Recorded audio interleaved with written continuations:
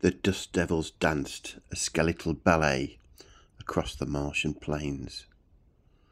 Their spindly forms a stark contrast to the radiant city hovering above. Elysium they called it, a shimmering mirage against the blood-red sky.